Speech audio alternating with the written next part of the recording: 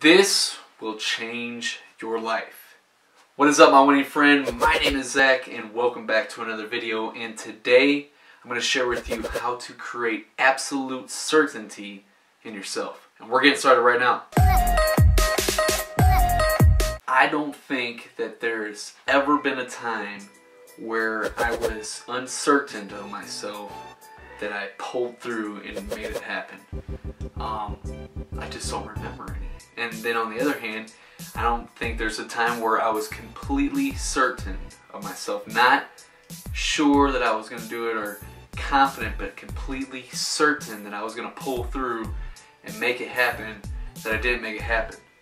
Now, of course there might be an exception. I just don't remember any. Anytime that I've ever been certain about something, I've always found a way to pull through and make it happen. And real quick before we dive into these tips on how to create that absolute certainty within yourself, if you want to crush your goals and dominate your life, you want some extra tools that are going to help you do that, head on over and download my free Goal Getter cheat sheet. You can do so right there. Alright, so Bill Gates is no genius that got lucky. Alright, he is someone that was certain of himself. He put himself on the line when he didn't have any reference legs to back up his beliefs to make something happen, and that's how Microsoft came about.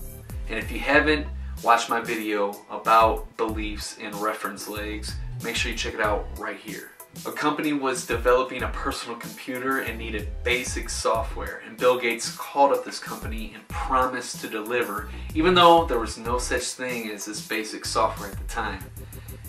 His ability to create that sense of certainty was his real genius. There was many people that were just as smart as him, if not even smarter. But he went on to create this basic software, which led to him to become a billionaire by the time he was 30 years old. Certainty breeds power. You ever heard of the story about the 4-minute mile? For so long, it was ingrained, it was a belief, that a limiting belief that people had, that no human could run a mile under 4 minutes. Yet Roger Bannister in 1954 broke the 4-minute mile marker.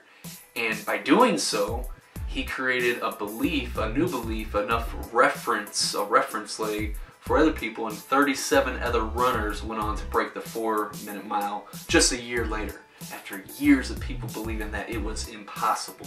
That is how powerful certainty is. I mean, history books are full of people who were certain of themselves, even though at the time they were doing something that was probably unheard of, and they changed the world forever because they were certain in their beliefs and they're certain in themselves. So my 3 tips for developing certainty are: 1, gather enough reference legs. And what I mean by that, you got to have enough reference legs to hold up that belief. You know, an idea is just an idea. It's a tabletop and it doesn't have any legs. But if you get the reference legs of past experiences that can hold the table up, you have some legs to stand on.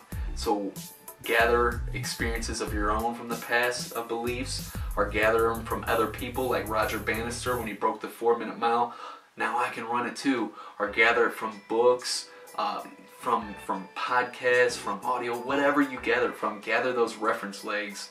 That way you can create this sense of certainty. 2nd is burn the ships. Nothing creates a sense of certainty than burning the ships. And what I mean by that, there was this historic story, it's one of my favorites of all time, where Caesar went into an unknown land, or an enemy land, an enemy territory, and they went to go face a foe that was greatly larger than them. They were completely outnumbered in enemy territory. And when they got to the enemy territory, he unloaded all of his troops, and then he commanded his lieutenants to go burn the ships down. And as the ships were going up in smoke, he ordered all of his soldiers and said, "You see that? The only way we leave this island is if we win or we perish." That's some ballsy kind of certainty right there. But when you burn the ships, when you burn any sources of retreat, you got to make it happen. It's either this or nothing. It's all in. And when you create that sense of urgency and that sense of certainty, it's powerful. And finally, you have to make whatever it is that whatever undertaking that it is, you have to make it I must instead of I should. It's I must do this, not I should. You got to link pain and pleasure appropriately. Link enough pain to not taking this action and to not making it happen, and link enough pleasure to taking the action now and into making it happen. If you enjoyed this video and you want to watch more videos that are going to help you become more certain of yourself and help you crush your goals and dominate life, then make sure you check out this playlist right there. And if you know anyone that they don't really seem certain of themselves, they're just not confident in their actions and stuff, please share this video with them. You never know what this video can do for a person at the right time.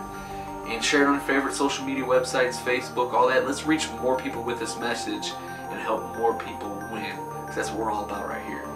And as always, if you want to crush your goals and dominate life, be sure to hit that subscribe button, tap the bell notifications. That way you don't miss anything. Thanks for watching, my winning friend. I will see you next time.